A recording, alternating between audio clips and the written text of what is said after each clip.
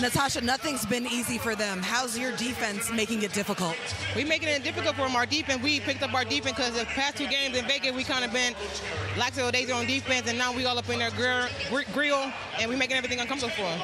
Your season's on the line. You're up 2. How do you manage your efforts and your emotions in this 4th quarter? Right now, we don't have nothing to lose right now. They do, so we're going to give everything we got in the 4th quarter. Good luck. Thank you. Guys.